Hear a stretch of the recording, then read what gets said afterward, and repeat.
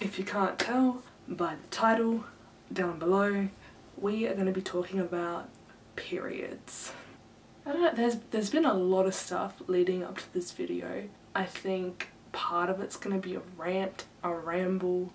Some of it's going to be useful. I'm going to be talking about products that I've been using, some experiences that I've had. So yeah, you know, feel free to watch, and if you're not comfortable with this subject, feel free to click out of this video and go watch one of my old videos or wait for the next one. If you're interested, stick around, feel free, why not, that's why I'm making it.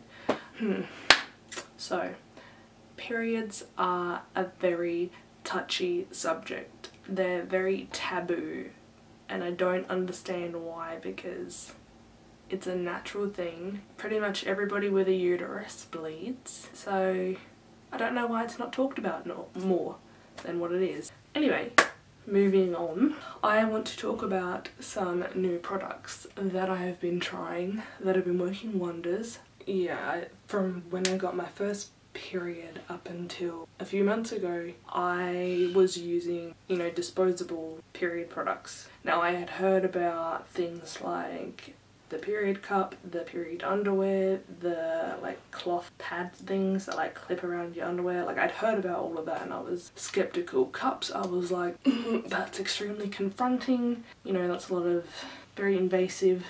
And I was like, period underwear, like, that's a bit gross. I've actually had a period cup for some time now, probably a year. I tried it once when I first got it and I failed miserably. I didn't do my research. I didn't look into how to properly like care for it, how to insert it, how to remove it, like how all that works. I didn't look into any of that stuff, so I failed miserably and it scared me for the longest time. And then I was spending so much money on pads and tampons and I was just absolutely chewing through them, and I thought that I would give the cup another try. It took a lot of getting used to. It was extremely confronting, but you know what? It worked. I got one called the Organic Cup. I will link it down below for anybody who wants to check it out.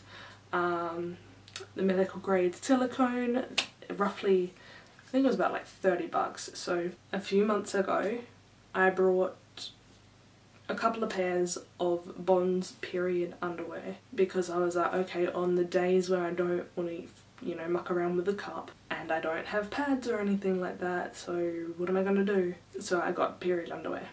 I was skeptical at first. I was like, this is gonna be gross, there's no way this is gonna work. Oh my god. They blew my mind. Holy crap.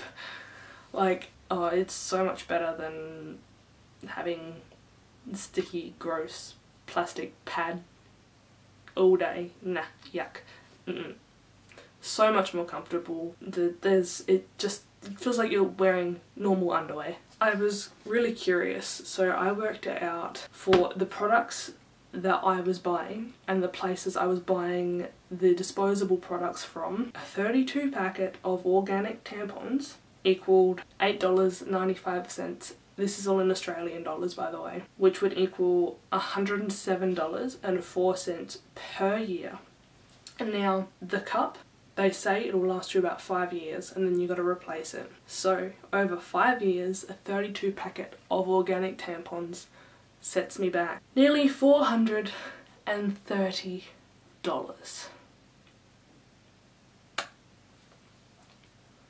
For the pads, they equal about $6 per packet, which equals $72 a year.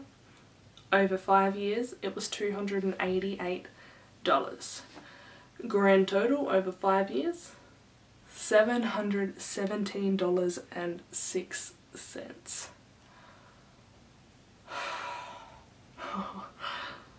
I don't know about you, but that's a lot of money versus the Organic Cup, $30 to $40, that lasts you 5 years. You get a couple of pairs of period underwear, you get them on sale, $50 to $80, however long they last. Mine have lasted pretty well so far, you know, they've been washing fine. I don't put mine in the dryer, you know, I don't want the stitching to come undone, and like, I've been washing mine by hand because I want to take extra care of them. It's up to you though how you do it, if you look into it, but like that is a lot of money and a lot of saving. Not to mention the amount of waste that you're saving from going in landfill, and the majority of it ends up in the ocean anyway. If you've been curious about a cup, I encourage you to try it. It's scary as hell, super confronting the first couple times you use it. Like, you know, it's just something that you've got to get used to. I don't really know how else to put it, but I've worn it out in public. It works wonders once you figure out how to use it properly, and it does take time. It's scary, but stick with it and you'll see for yourself if you try it. If you're looking for a less invasive change, I do recommend the period underwear. Now, the personal brand that I've gone with is Bonds, just because it was the most accessible to me. In Australia, I know they've got Modi Body, they've got a bigger range of styles and, you know, different flows and stuff like that. Their price point is a bit higher. Now, it all depends on what your price point is, where you are in the world, and I know that upfront these products cost more, but if you think about it, the amount that you're spending on tampons and pads each month, it all adds up super quick. It adds up so fast, and yes, you're initially paying more, but they last you so much longer, and you don't have to worry about if you've run out of tampons or if you've run out of pads. Yeah, look, I've been trying the cup and the underwear for a few months now, and I'm a changed woman. I won't go back to disposable period products. The plastic, the price, just the feel. No, I won't be going back to disposable period products ever again. So what are period underwear or period pants? Pretty much just normal underwear, except it's got a nice padded layer, multiple layers. Somehow, I don't know how it works, the blood gets sucked into the middle layers and it stays dry and it doesn't leak through. How often do you need to change the period underwear? This depends on your flow. Basically, for me, I've worn one pair throughout the day, and I change them when I'm about to get into bed, and then that pair lasts me the whole night. I have been sleeping in period underwear. That is not something that I ever thought that I would do. This was a huge concern for me. When I wore pads to bed, the pad would move and I would leak. I used to have to lay towels down just as an extra layer of protection. I did that the first night I slept with these. These don't move. These stay in place. Is there any smell with period underwear? No. There is no smell with period underwear. That smell, not your period blood. That smell is the combination of the period blood with the sanitary product that you are using. The great thing about these is it just feels like you're wearing a normal pair of underwear. It doesn't feel like you're wearing a nappy. It doesn't feel like anything is bulging up the back of your pants and, you know, people are going to be able to see it. They're amazing. You just put them on and you forget about it. So period cup is made of medical grade silicone. I was terrified of using this at the beginning because I'm like, it's gonna get lost, I'm gonna lose it, I'm never gonna be able to find it, and then I'm gonna have to go to the hospital, the emergency room, and tell them about this embarrassing period story and how I don't know how to take care of myself as a woman or whatever. This has nowhere to go. It can only go so far. It's amazing once you get over that initial fear and you learn about the placement and different folds and what works for you. It takes a bit of getting used to. I'm not gonna lie, it was very confronting when I first started using this properly.